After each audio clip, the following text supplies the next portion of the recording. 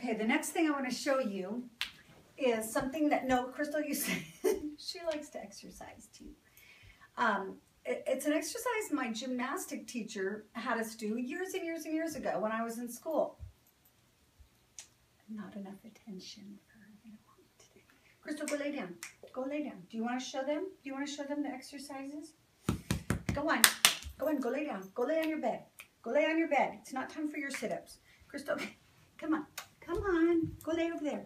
Go on. Stay. You can stay in the picture if you want. But okay. So she showed us these years and years ago, and I swear they are great exercises. So this is how you can start out, just very, very easy and simple. See if you don't get out of the way. I'm going to get you. Get out of the way. She's such a video hog. Oh, she wants to show you. Okay, do your sit-ups. Do your sit-ups. Okay.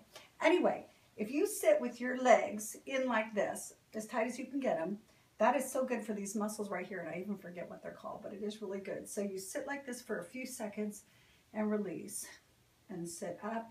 And this is what makes this, I don't know if you can see this, but this here, this muscle is so important, and it's the one that makes it so you have flexibility in your legs and stuff. Okay, so you do those a few times.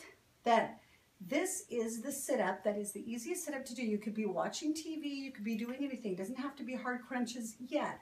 These are called roll-ups. So what you do if you're just beginning, start with your hands out like this. You're going to tighten your abdomen, and you're going to just roll down very, very slowly.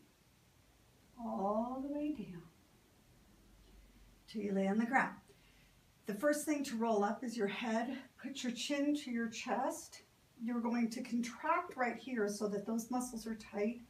And you're going to bring yourself back up in a roll, all the way back up to this sitting position.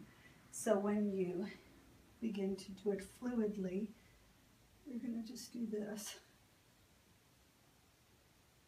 It's very easy. And it's all about doing it slowly.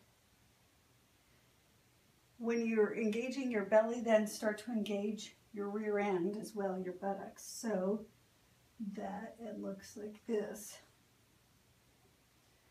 And then when you get done, when you get better at that, start crossing your hands on your chest.